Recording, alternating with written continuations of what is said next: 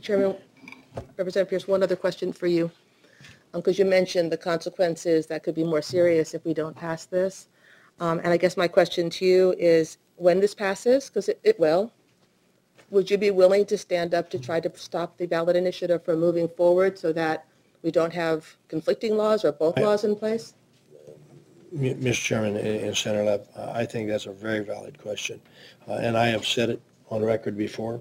My recommendation would be that we let this work. Let me tell you,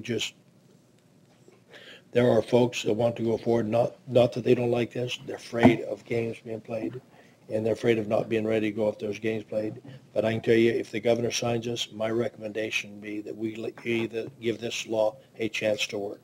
And the nice thing about this, which I agree with too, Senator Lev, and I know you do too, is that we make changes to significant pieces, to minor pieces of legislation, let alone significant pieces, all the time, because we find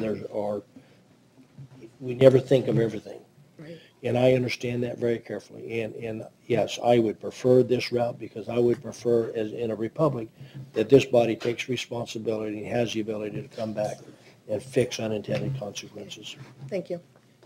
Mr. Pearce, if I may, just as a point of clarification too, in regards to Senator Leff's situation, I just want to point out as a point of clarification within the amendment that if we're looking at second violations, if we're looking after January 1st, 2008, if someone's had a first violation, there should be a court order asking for the termination of all unauthorized aliens, and subsequent to that point, they will be enrolled in the basic pilot program, so that if there is a second possible violation within that probationary period, the enrollment in the basic pilot program would provide the rebuttable presumption to that employer against knowingly or intentionally employing an unauthorized alien. Mr. Chairman, Renee,